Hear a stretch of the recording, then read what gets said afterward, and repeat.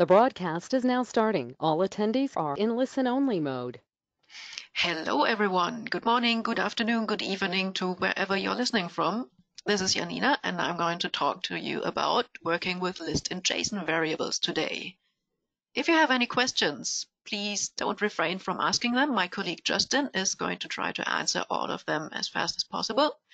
And if there's anything especially interesting, he's going to ask me during the training. So let us start. First of all,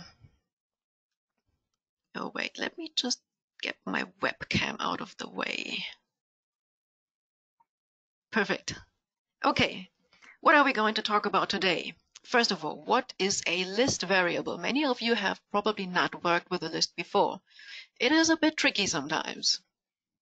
How do I use a list variable in Widget Designer, and what do I need to pay attention to? There's a couple of things that you need to know about it if you want to use them efficiently and correctly and don't run into any unforeseeable problems. One little explanation. The difference between value and reference type variables. This comes in very important when you start programming a lot with lists and also with JSON. Next thing, what is JSON? Many people are talking about it. You see it everywhere, but what is it? And how do I use it in Widget Designer? It's pretty simple, you will see. And I'm also going to show you a very small basic example project, how I can manage a little JSON database. Okay, let us commence. What is a list variable? In former versions of Widget Designer, a list was called array. Now it's called a list because that's easier and shorter. A list can contain any kind of value. So you can have objects in it. You can have strings in it, integers, doubles, bools, other list, everything you want. The values inside of a list are stored as object type. I'm going to talk about that later because that's also a little tricky, and you will also encounter it in a couple of different locations in Widget Designer where you need to pay attention to object types. And there is, in principle, no size limitation, so you can add as many items to a list as you want. But if you ever encounter the question, what is my size limitation? You're probably doing something wrong. You should never run into something like this. How to use a list in Widget Designer. Let us move to Widget Designer to show you that live and in person. Okay. Whoops. So let us start with a couple of normal variables. I'm going to use local variables just to show you off. Okay, first an integer like 42 and maybe a double, which is 3.14, pi, my favorite double. Then we have a string, let's say hello, and another variable which is going to be a bool, and it's going to be true. So these you should already know. And they are clear. We have two number types. We have one, character string where you can have numbers and letters and any kind of symbol that you want, and a Boolean, which is true or false. The list type is a bit different. As I said, you can put as many values in it as you like. Those values are delimited by square brackets. So let's say I have a list with 4 elements, just the numbers 1, 2, 3, 4. Elements are separated. Ooh, I forgot to enlarge my scripting. There you go, sorry. So I have 1, 2, 3, 4. That's 4 different elements, and those are delimited by a comma symbol when you're writing it like this. Okay, now I have my list full of values. What else can I do? I can also say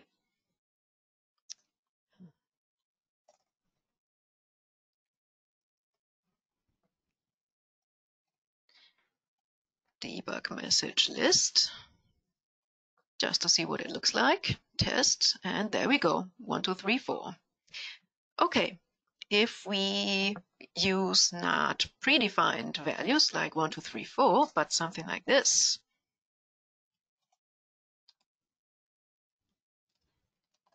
you can see that I can also add any kind of variable in there. String and bool. And if I take a look at that as well, you can see it took the values from my predefined variables. Great. Of course, I can also enter something like fader value, for example, or maybe a label text or anything like that. We are going to work with the numbers because they are a bit easier to understand. How am I going to address those elements? So let's say I have stored a couple of values in my list. How do I retrieve a value? Let's take a look at that. Debug message list. And now I need the index of the element I want to address. And I put it again in square brackets. So if I say I want my item number 1, let's test that. It gives me a 2. Why does it give me a 2? That's because we are going to need the index over here, and the index starts always with 0. So the first element is index 0. And this is actually my index number 1, 2, 3. That's it. So if I want the first element, I need to enter a 0. Ah, there we go. That's my number 1. How am I going to set the values? Well, the exact same way, actually.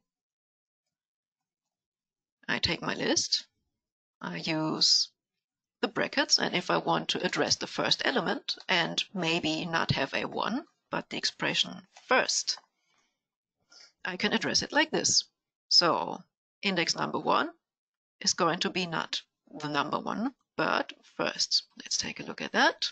And there we go. First and first. Perfect. Same thing we can also do with the last element, which is index number 3, remember, and say last. Test. And there we go. First and last. That is pretty easy. Okay. Let me comment that out for now. And let's take a look at list member. So you have already learned about members. So a string, for example, can have replace members or all kinds of string analysis. A double can be rounded. A bool can be negated. Of course, the list also has a couple of members available. So if I place a dot behind the list, you can see a few of those things. For example, average. That one comes in handy when you are having a list full with numerical values, like the one I have now, 1, 2, 3, 4. That gives you the average of all the elements in between, which is going to be, 4 plus 2 is 7, plus 2 is 9, plus 1 is 10, and the average should be 2.5. Let's see, 2.5. There you go. Also extremely valuable is the count member. When you are working a bit more with lists, you are going to need that one a lot. It gives you the number of elements in the list, so 4 in this case. What you will also need is if you, for example, want to display the content of a list in a label. Let me show that to you first.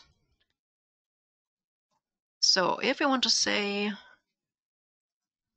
label, what was it, 47 dot text equals list.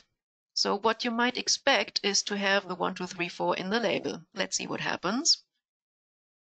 Nope, that does not work because the label text is not compatible to the list type. So what you have to do is you have to join the elements. Let me show you what that does. I am taking a separator, like for example a comma, and when I execute that test, you can see that the label now shows 1, 2, 3, 4. If I use a different join operator, like maybe a minus symbol, you got that one. So keep in mind when you're working with lists and you want to display them as text, that is not possible without joining the list. Or you take a single list element and show that as text. That is possible as well.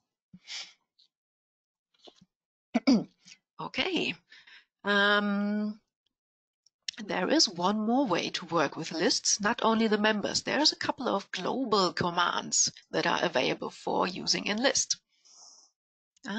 Let's remove that again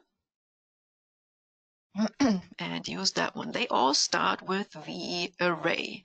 This is unfortunately a heritage from the older versions of Widget Designer when we still had arrays instead of lists, so the commands are still all called v-array. There's a couple of commands you can use, like the append command. I use that a lot. List, which it just appends some element that I choose in the back. Let's see what it happens. Yes, it appends a 5 to my list. The same thing you can have with prepend, which will prepend an element in the front, like for example, a 0. Check that. Perfect. A couple of other commands are, for example, for filling a list. For example, get list view row. If you have a list view, you can just take every single cell in a row and write that in a list. You can also, for example, remove the first element or the last element. You can resize it. There's not many, but there's a few very handy commands. Keep those in mind when you're working with lists. Okay. Now, let's say we want to have this part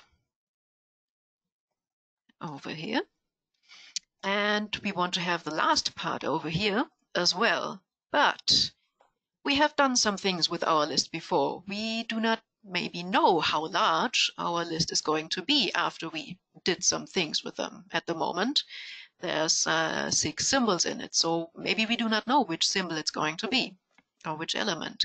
So what you can do is, within the index field, you can still use normal widget scripting. So you can say list.count and -1. Because keep in mind, count gives you the amount of elements. That is 6 over here, right?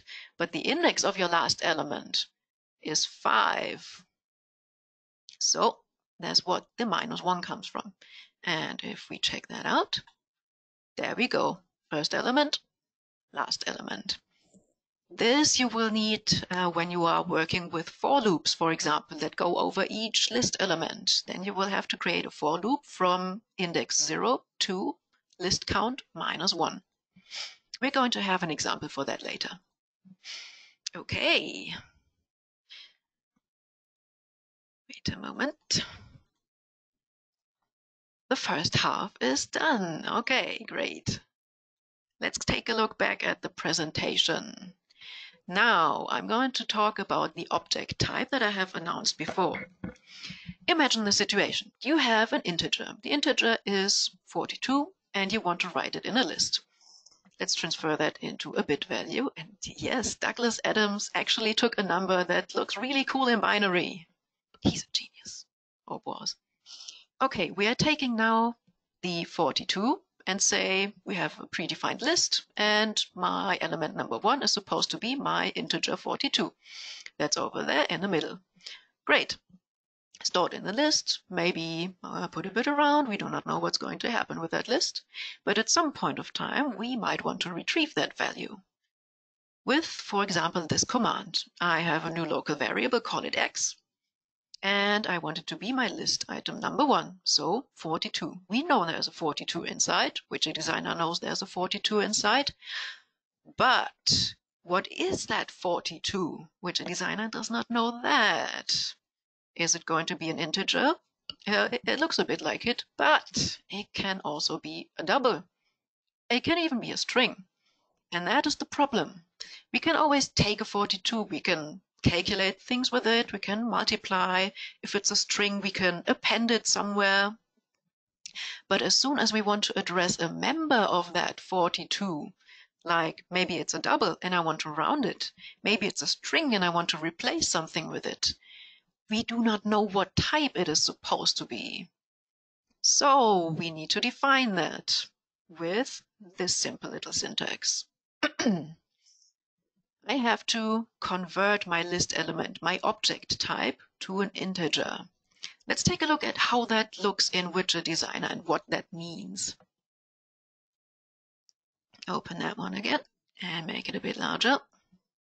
Okay, so I'm still keeping the list I have defined before.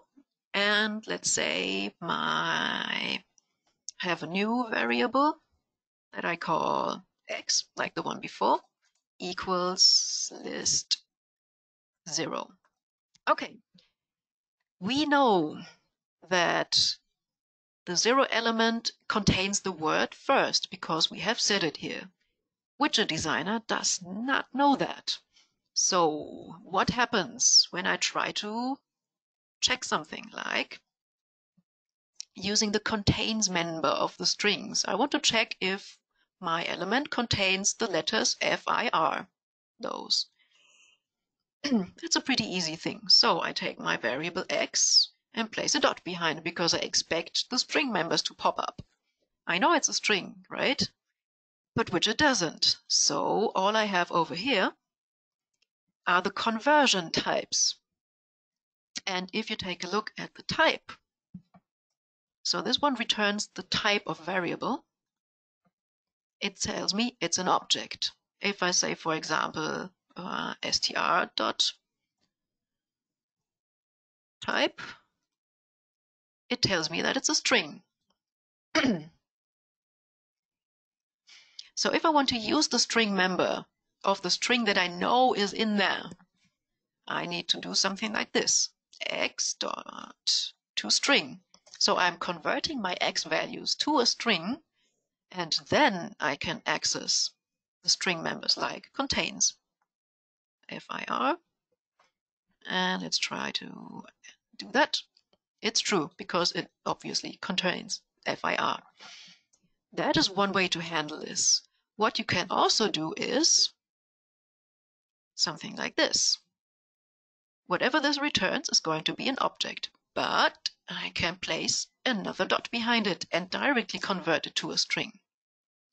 What happens then is my x is already a string. It was initialized as a string, so whatever goes in there, we know it's going to be a string. And also, let's say something else. Does it contain XYZ? No, it doesn't. There is one more place where you are going to encounter object types, which is when you're using macros with input parameters. Whatever you have as input parameter is going to be of object type. And of course, you can just use the value, like the 42 that we can use as a means for calculation. But if you want to use members of that, you need to convert it into a proper member first. Proper type, sorry. Okay, that is the object thingy. And one more thing I would like to show you is the decodes bytes member. For that, I have prepared a little list. Sorry, wait a moment, I'm copy pasting. Okay, something like this. When you are dealing with TCP, UDP, or serial messages, you should know that all those protocols are sending byte values. So it's always 8 bits encoding a certain kind of data. Sometimes it's really just flags that are being set. Sometimes it is data that is sent. And those are arriving as bytes. Widget can take those bytes and put them in a list. When you're, for example, using the action script node or the TCP script node, you can retrieve the incoming package as a list of bytes. What do those bytes mean? Let us check that out. You have a nice little shortcut to the ASCII syntax, opening on the other window, of course. And there you have a table with the decimal, the hexadecimal, and, well, the letter representation of it. We have decimal values. A byte is, of course, 0 to 255. That is the range of values you can have. So if we take, for example, the 76, which is our first byte, And we take a look what it is over here. That is an uppercase L. And this is how you can encode text in bytes. So now you do not want to take this list and check every single number in this list over here and find out what it means. That's what we got, a little helper over here. And it is called decode bytes. So this is going to do the same thing as we would do manually. Take this number, check in a list what representation it has, and give that back, just in easier and quicker. Let's see what happens. Test. Lists are great. That's exactly what I wrote in there. Yay! And the exact other thing you can also do the other way around. For example, I have a string, hello world, and you can convert that one into list bytes if you want to. Let's test that. There you go. That's the byte list representing the string hello world.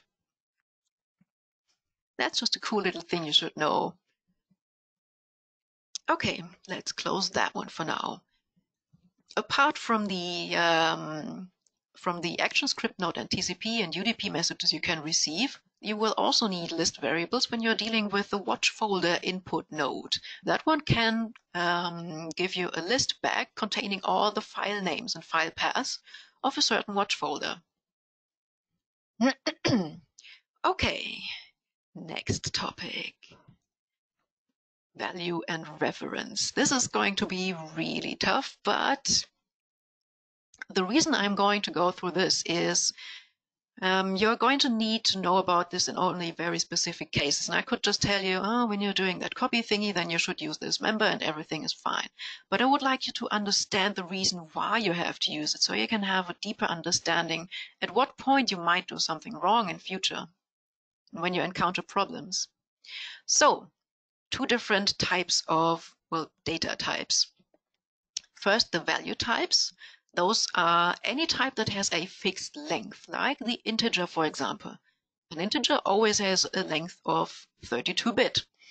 It doesn't matter if you have a 0 in it, or a 5 million, or a minus 7,200,000. It's always 32-bit and nothing else. If the number you want to enter in an integer exceeds this limit of 32-bit, that's a pretty big number, and it's not going to fit in there. Same goes for double, which has 64 bits,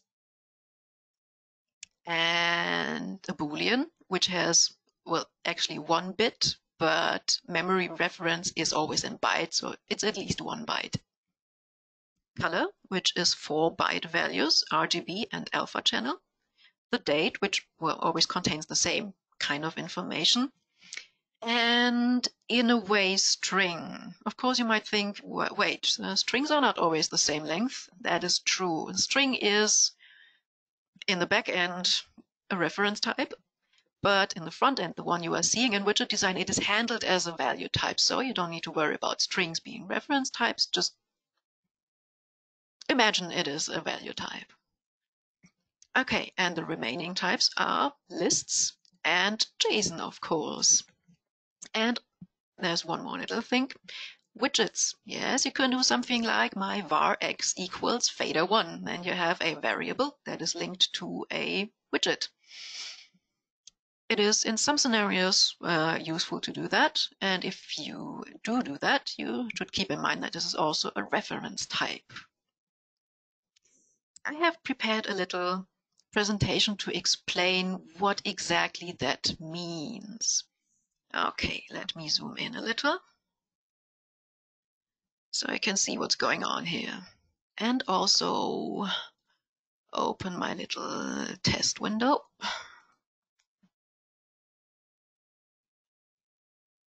So I can script a bit. Okay, so what I'm going to show you now is more of a principle. If there's any real programmers amongst you, please be patient. This is just something for showing the principle. This is not 100% accurate. I know that. But I would like everyone to understand what is going on here. So I have to keep it a bit more simple. What we have over here is a representation of a physical memory. So your RAM, basically. There are cells in it. In your physical memory, it is always 1 bit, or let's say 1 byte. And all of those little transistors are having an address. I have used a list view over here, and the addresses are, well, as you can see, maybe C1 or G10, something like this. So I'm going to work with those addresses. In the real computer languages, like when you're doing C++ or something like that, the addresses look slightly different, but they are still addresses. Okay, what happens when I initialize a variable? Let's say I have an integer variable called int_var. And I set it equal 13. Also enlarge that a bit. Okay, what happens when I do that? It initializes it and it reserves or allocates, which is the correct terminology here, one specific space in the memory. Whenever you are initializing a variable, you are creating it for the very first time. This is what happens. The variable is always fixed to its location. The location cannot change. This is what initializing means, reserving a very specific piece of the memory for exactly this variable. So if I now change the variable to 42 maybe. Oh, sorry, I forgot a step. Okay, that comes later. The same goes for double variables.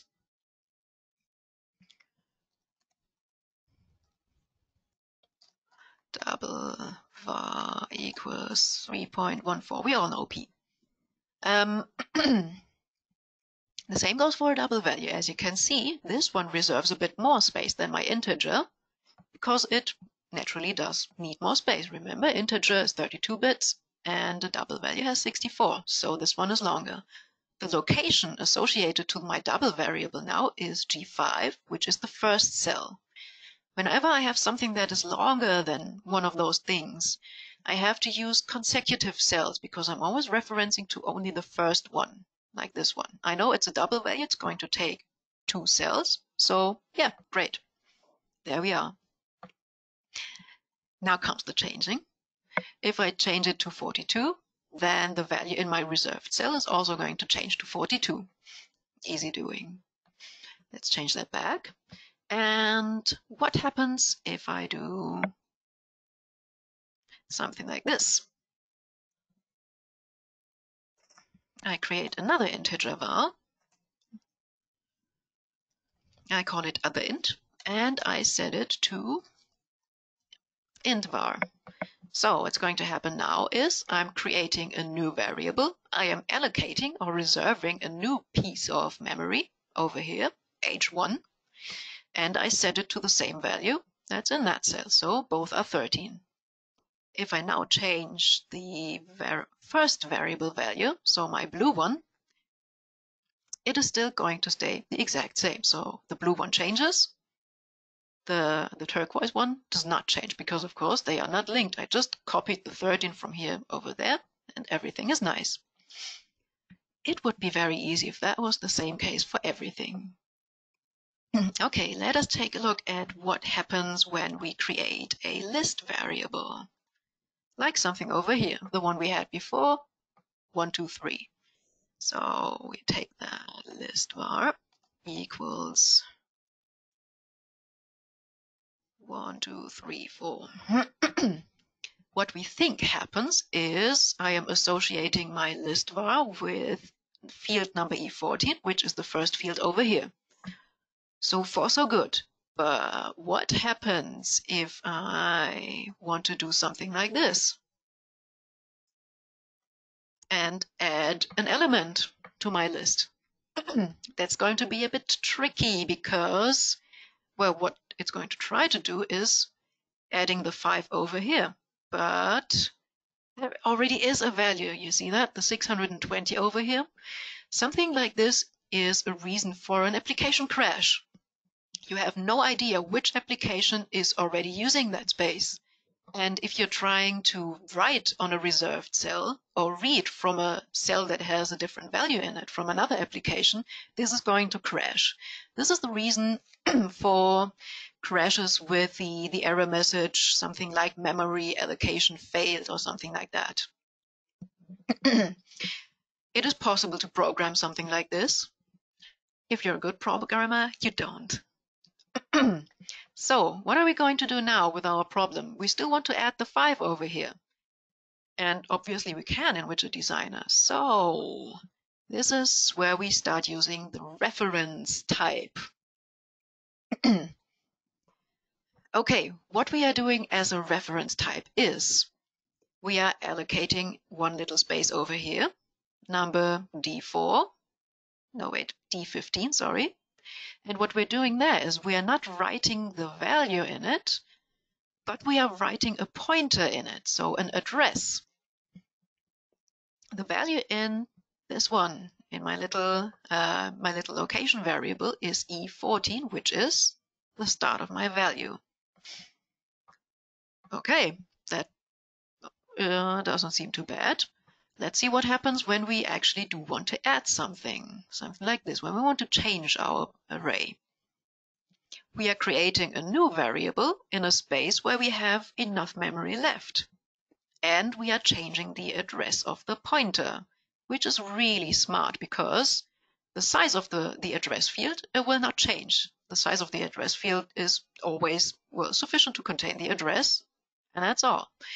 And my list variable is connected only to this location, but the value inside it can change. So I am now pointing on my green field and not on the red anymore. And of course, the red one is destroyed afterwards. So we're going from pointing to the red one to pointing to the green one. And this is what happens in your memory every single time you are changing your list. The old one is destroyed and it is copied and, well, amended at a place where there's still some free space. And what changes is the pointer. Now you might want to ask, what do I need that for? Because obviously, when I'm writing something like this, I don't notice any of that. The problem comes in when you try to do something like this. var other list equals list var.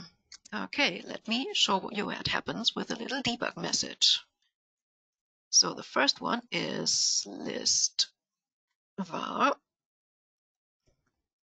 and it's going to be my list var. And the second one is my other var, and displaying, oops, other list over here. Sorry. Okay.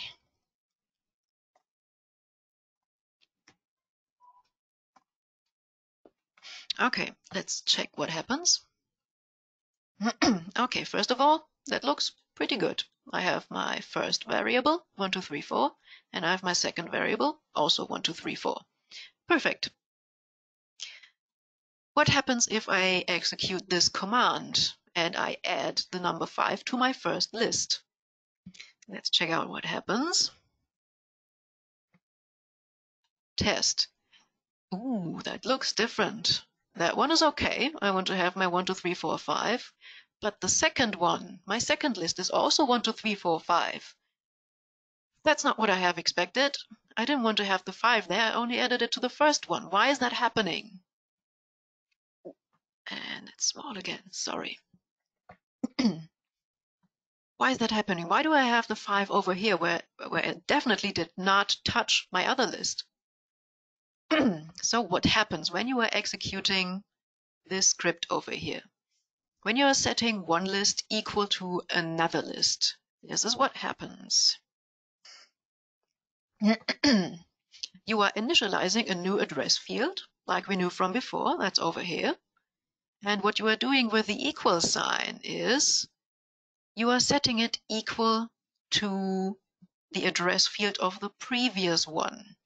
So what's happening now is this one, the yellow one, my second list, is pointing to the orange one, which is pointing on that one.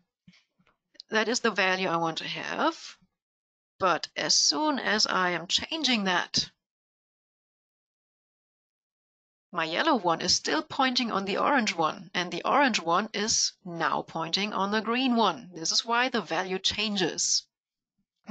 Whatever you are doing to your first variable, it's going to be linked to the second one because you are having that pointer connection. You are not pointing on something real, you are pointing on another pointer, and that creates problems. So what you have to do then is really easy. You have to use the copy member. Something like this. This uses the value you had before, copies it to another place in your memory, and creates a new pointer on that one. So what we did now is we are not referencing that one to my old list. We are creating a completely new variable somewhere else in my memory and pointing on that one. And this is why you need to use the copy member whenever you want to set one list equal to another list or equal to the value of another one. And keep in mind, you also have to do that with JSONs because those are also a reference type, right? I hope that was more or less understandable. If you didn't get it quite, don't worry about it. Just start working with lists, and someday you will encounter an issue like that. This video is, of course, going to be posted on YouTube, so just remember it. Maybe jump to the explanation part of it, go through it again, and then you can understand what it means. Perfectly fine. You don't have to get everything on the first try. This is a lot of information, I know that. And it's going to be even more information because now we are going to JSON. Back to presentation mode, right? First of all, what is JSON? That is the abbreviation for JavaScript Object Notation. It was created quite a long while ago as a very simple way of exchanging data. This does not have anything to do with a programming language. There are no commands. There's nothing it can execute. This is simply for storing data in a very simple structure. It's really, really easy. And preferably in a human-readable format. So when you take a look at a JSON file, you can actually see the data that is in there. Until pretty recently, so version 6.10, the Widget Designer project file was still a JSON format. So you can open the file in a text editor, take a look at it, and you can actually read it and read the values in there, which is really handy. Since 6.11, that has changed into a binary format, unfortunately, for that purpose. Okay, what do I need to pay attention to when I'm using JSON? First of all, it consists of key and value pairs separated by a colon. So you always have one key and one value. That's pretty straightforward. You can have as many of those pairs as you want to. You can just separate them by a comma. So I have my pair number 1, comma, pair number 2, comma, and so on. You have to pay attention to enclose your JSON object in curly brackets. So the nice ones. And when you are using any kind of string, the keys are strings, so characters. And of course, there's the possibility to use strings in your JSON. You have to use double quotation marks. You might remember that Widget provides you with the possibility to choose between the single and the double quotation marks. In JSON, it has to be the double. Anything else does not work. Okay, what do we have for data types? Of course, JSON has data types, like Widget Designer too, but you won't find that too hard to. Because we have numbers, which is either a decimal or an integer, doesn't matter which one. You have a string, so any kind of character. You have Boolean, which is also the keyword true or false. You can have an array. Now, this time it's called array, but it's the exact same thing as a Widget Designer list. You can put any kind of other type in it, in any number that you want. And the one thing you don't know yet is called a map. So it's a nested JSON object. You can put even more JSON objects within one JSON, which is something you're going to do later in the example project. Okay, let's take a look at an example. What does it look like? Something like this. So what we have here is a data set about a company called Christie, enclosed by the curly brackets. You can see that here. And all the keys I have tinted in green, and all the values are tinted in red. So my key is called company. That's Christie. That's a string. The year founded is 1929, obviously a numeric value. Does it have over 1,000 employees? Yes, we do. That's true. And what we have over here is a nested JSON. So products is a map, and it contains 3 different types of, well, products. That's easy doing, right? So how do we use that in Widget Designer? Let's take a look at Widget Designer. Go back to the previous page, and I have prepared a little JSON, as you can see here. So I have a little data set of someone called Jonathan, age 27, coming from the UK, and he speaks English fluently, a little French, Spanish pretty well, and in a list, some other languages, just a bit. What I did here is I used a string, right? That over here, that is a string, and I'm converting it to a JSON with a toJSON member, so that my participant variable over here is of JSON type and not string. As you can also see, I have used the single quotation marks for declaring the string over here, because the double ones I have used in a JSON. Okay, now what can I do with that? First of all, how do I retrieve information from that? Very easy. We have a couple of members for that. There is a few get members, and all of them have a data type. So you have a get string. This is going to return you a string type. A get double will, of course, return you a double type, and the list can return you a list type. The single get is going to return another JSON. If you are not sure what's going to happen, take a look at your script assist. It tells you what exactly it's returning. So the string returns a string. And of course, I forgot to enlarge the script. Sorry about that. So what we're trying now is get string. And now you need to pay attention. The normal bracket does not open automatically because it is optional.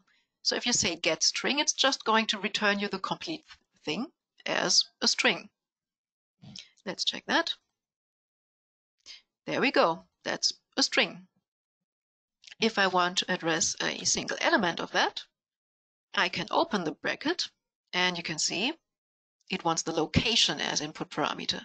The location is more or less the key, or keys put together. We'll get to that. So if I want to see, for example, the name, I'm just entering the key name, and it will return the name Jonathan. Perfect. That's what I wanted. Okay. Now, let's say I want to retrieve the information that's inside here.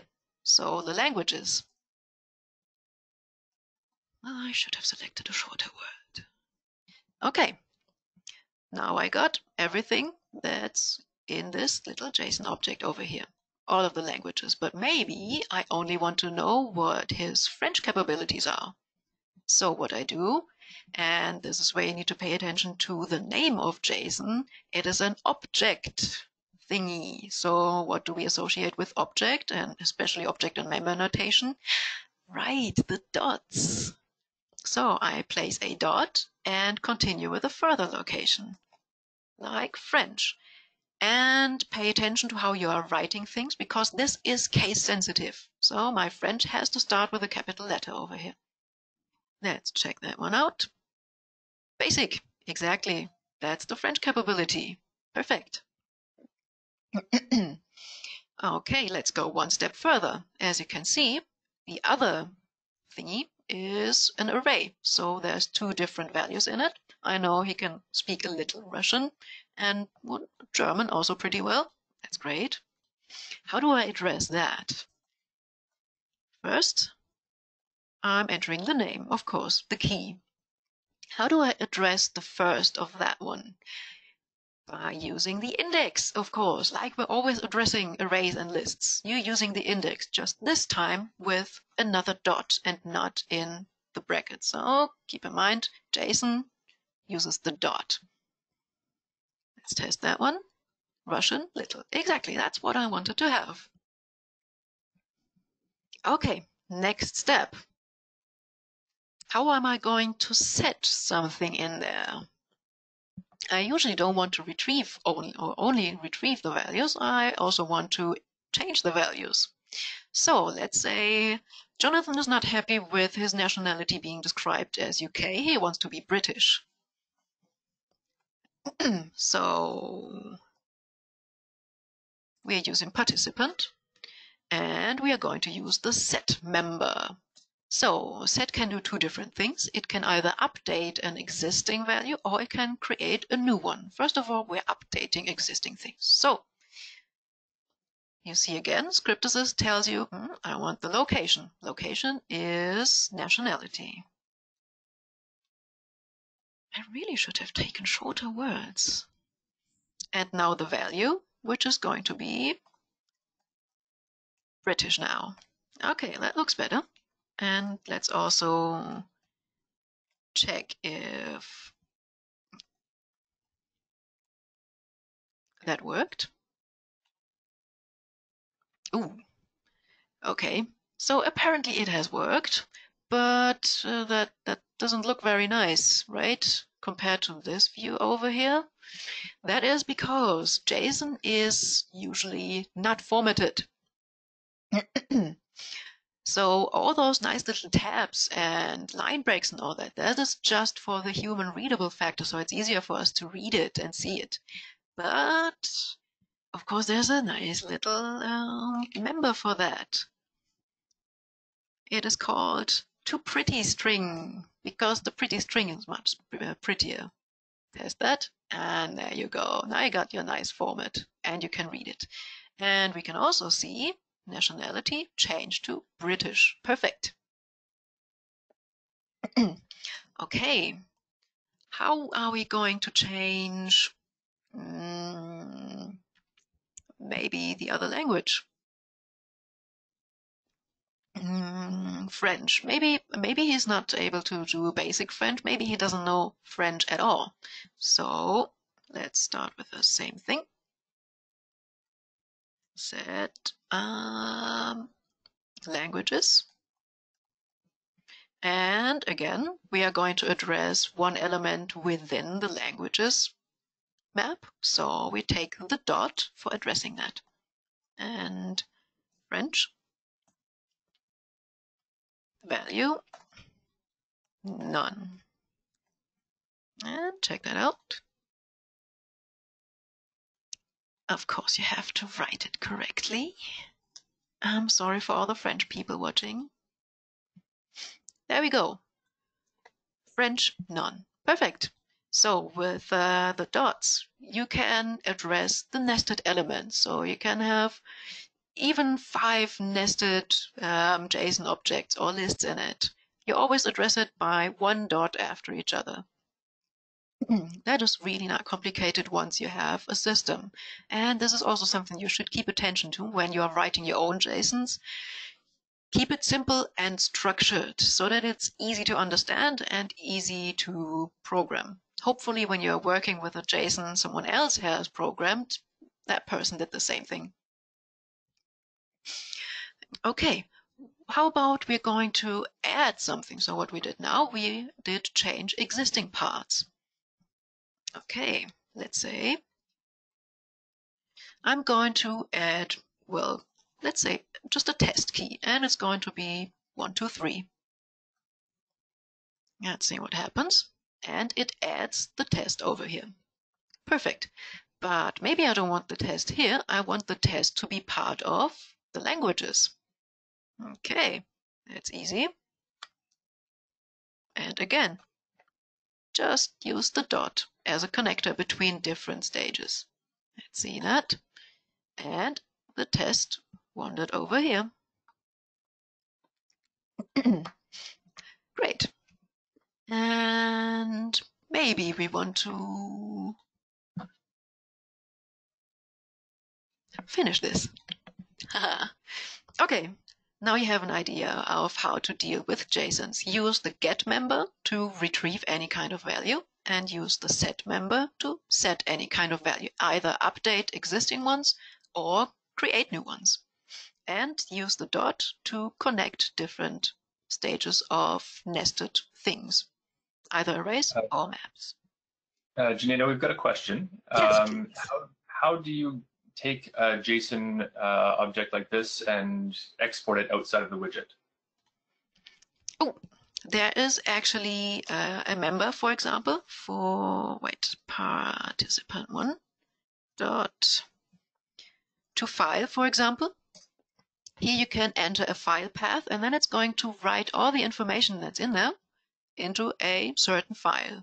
You can, of course, if you have devices connected, if you need that, send that also as TCP messages or UDP or Siri or whatever you need, or even via HTML. Did that answer the question? Yes, it did. And they're also asking how to read it from a file. If you were to save it from one widget and open it in another, how would you read it from that file? That's a good one. Let me check.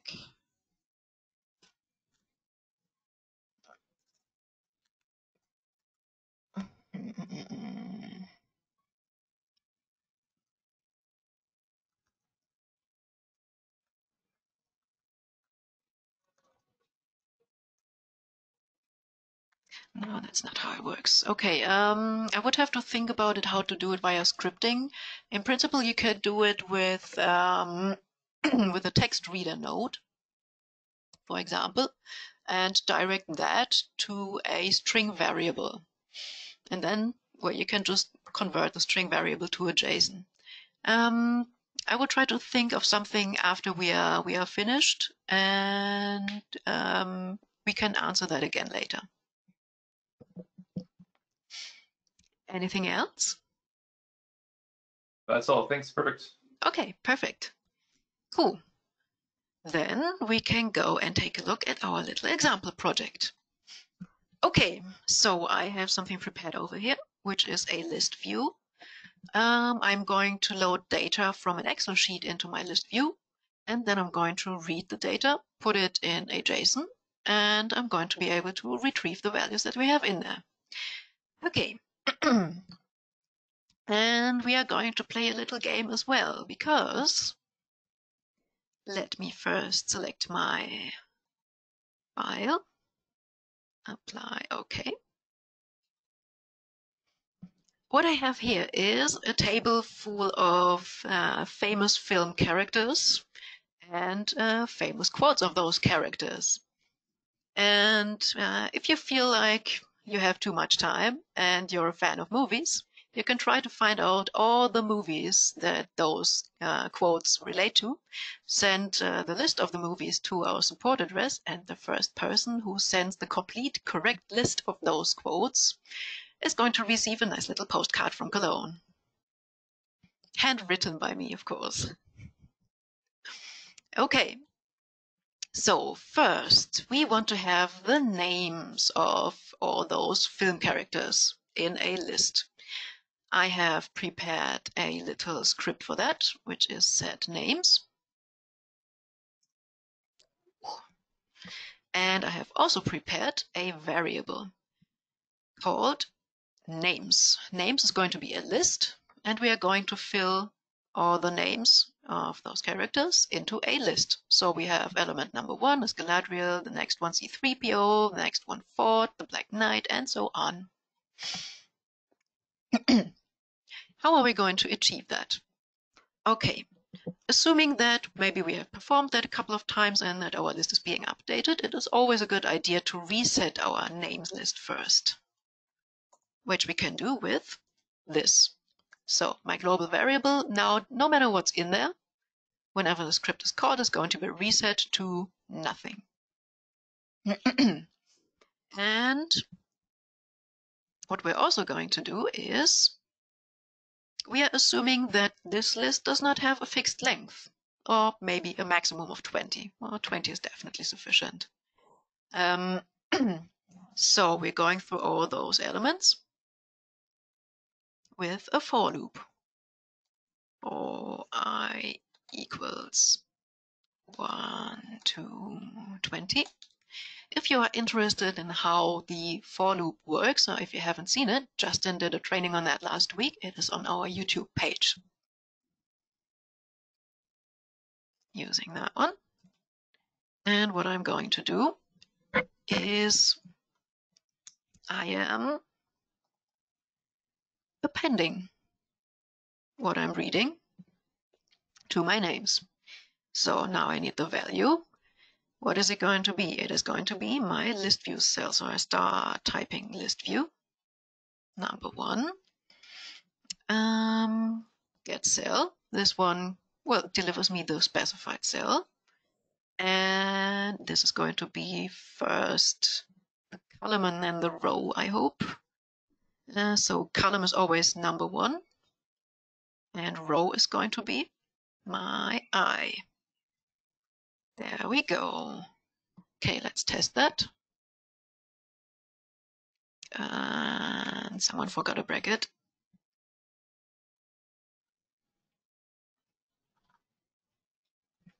Let's check if that worked. Okay, that looks fine. So all the names are in there, but you can see in the tooltip that there's a couple of empty elements in that list, being all those empty cells. Maybe I don't care, but maybe I don't want to have them in my list, so I can add a little helper script.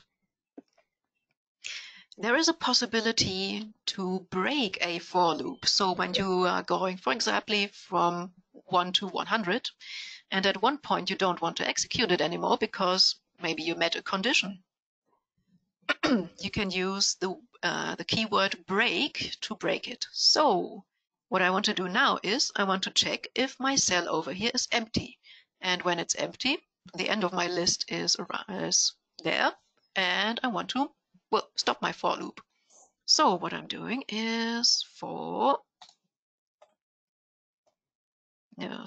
if. And now I take this one over here. So if the cell I am currently looking at, and now we have a very cool little string member, and it is called is empty. This one returns me a Boolean value, so a true or a false, if it is empty or not.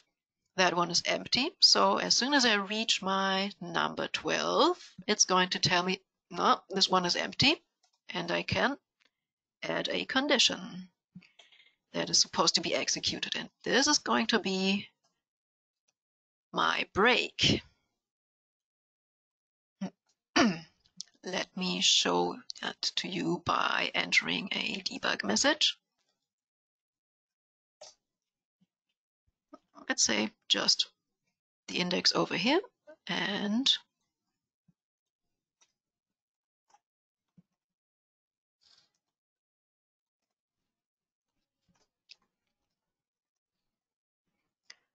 break over here. Let's check that out. Okay, so those are running normally, and here we are running into the condition, and we are breaking, and nothing else is executed. Perfect, that's what we wanted. In our list, we can see, check out the tooltip. Perfect, it stops after body. That's what we wanted. Great, and that's all we need to do in our set names macro. Okay, great.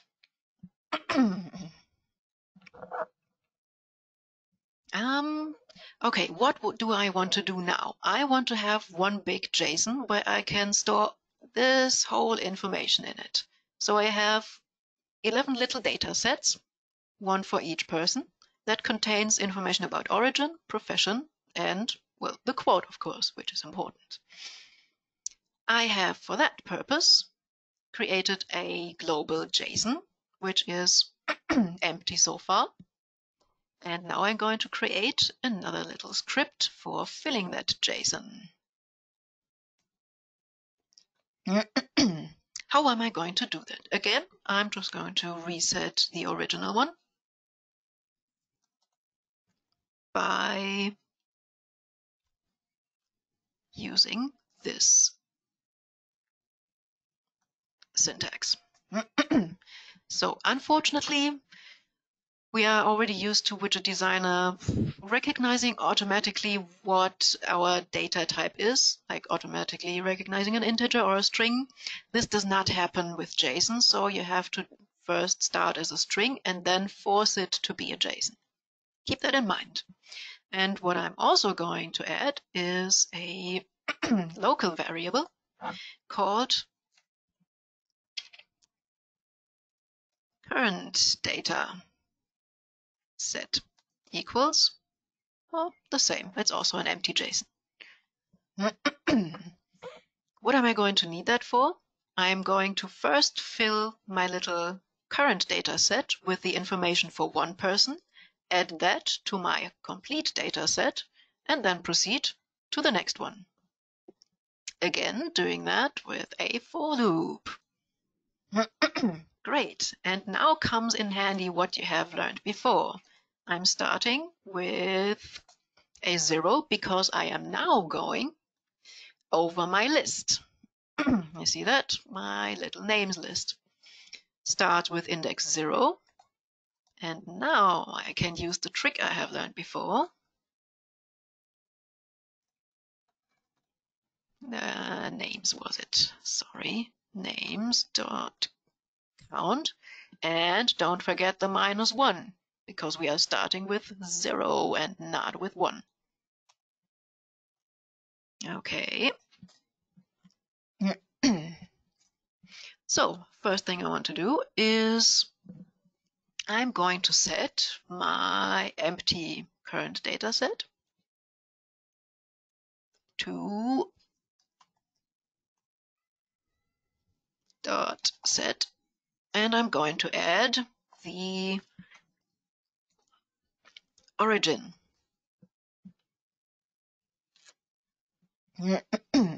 Okay.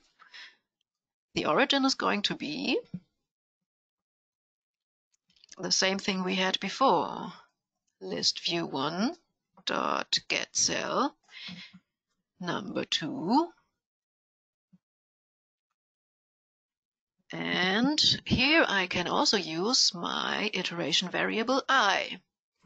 As we used it before, just as a little different, because again, we are starting with 0 over here, but my first list element is a 1. That happens all the time in Widget Designer and all the other programming languages. So keep in mind whether you have an index or whether it starts with 1 or something, because you might have to add or subtract something from it. Okay, so that one is going to set the origin. And now we can just go and copy paste that. We have one for profession. And we have one for the quote.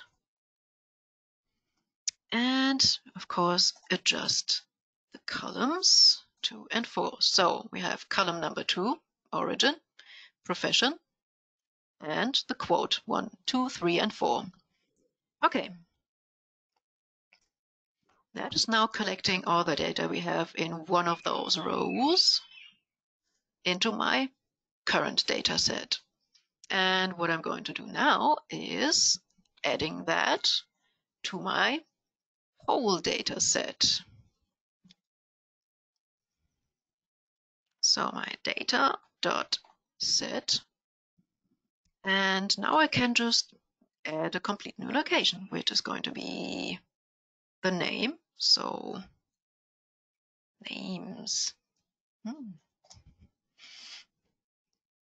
And the index. So my first item is going to be Galadriel, number 1, my second one C3PO, and my number 9 is going to be Roy. Names. And now we are adding the current data set. Okay, so this is going to take data set number 1, collect all the information, put all the information together in my whole data set. Next loop, it's going to take the next line, collect all the data, write it in my big data set, and so on until all the data sets are full.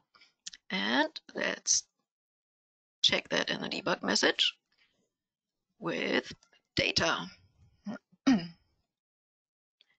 Too pretty string.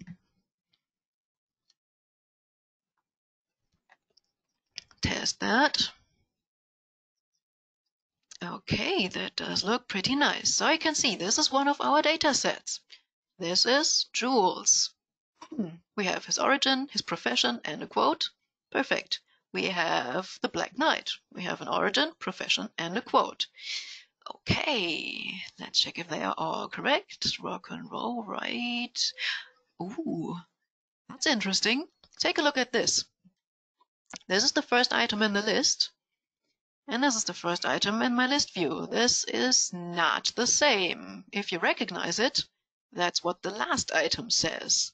And this is why we went through all that hassle before to learn about the reference types, because this is exactly why that happens. We are first initializing our current data set and the first part of the new data set, which is Galadriel. But it's a reference.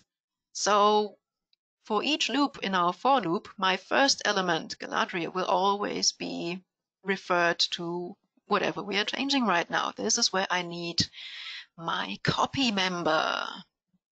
And it might not always be as obvious what's happening. If you're working with lists and with JSONs and you encounter strange things that you do not expect and can't really explain, think about if it might be fixed with a copy member. Let's try that again. Test. And now, perfect. This is what we wanted to have. This is where we need the copy member. Great.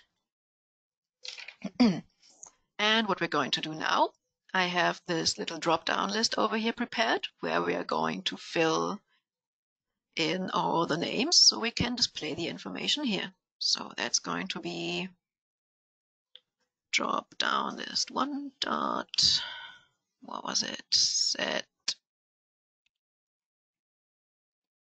items from array. That's good. And this is going to be names. Test. And now my drop-down contains all the names. Great. And the very last thing, and also really easy to do, is I am adding a action script node, scripts action. So every time I change my drop-down list, it's going to fill in the values over here. I am selecting the drop-down list text. I'm adding it. And I'm going to use my label texts. So label 1 dot text equals. And now I can use my data variable and get a string from there, which is going to be my value. Keep in mind, when you're using the action script node and you have any kind of trigger over here, you can use this trigger as a local variable called value. I can, of course, just take this one and enter it here. This means the exact same thing, but value is shorter. And in case you have several triggers, it's also easier. So this is going to give me the name, which is at the same time the identifier of my object in my JSON. And I need to add that. plus origin. So that's the first one.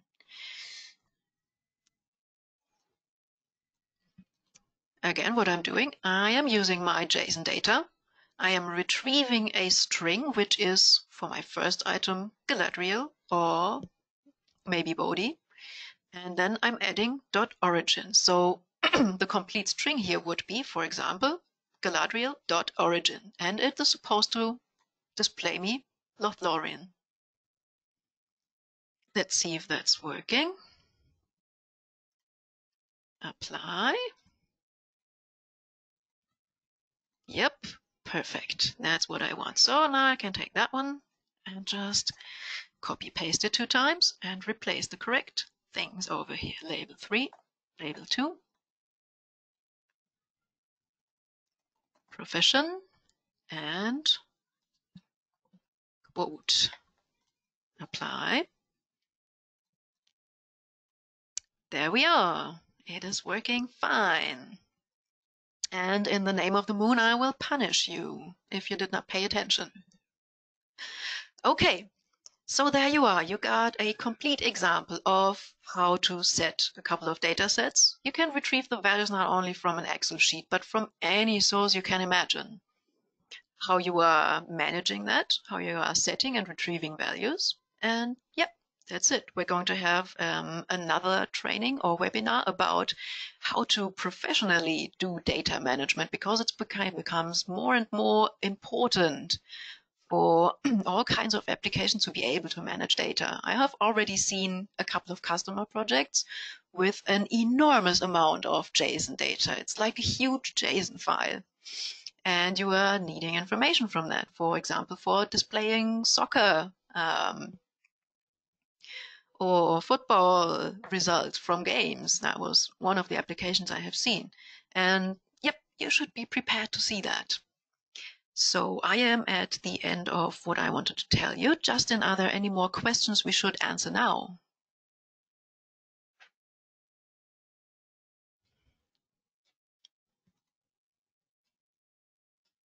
No, there's not. Okay, perfect. Then we're going to stay online for a little more. So if you come up with any other question, just go and ask us. Otherwise, take a look at our schedule for the webinars on our website or on Facebook. If you have any more ideas, go to our forum and post an idea there. Of course, always consult your manual. It's a good manual. And if you're interested in more of the webinars, this one is also going to be hosted there. You go to our YouTube channel. Yep. That's it so far. Thank you for watching. Thank you for bearing it for, well, 1 hour and 15 minutes. I know that's been a lot. And yeah, have a nice day. Enjoy the other webinars.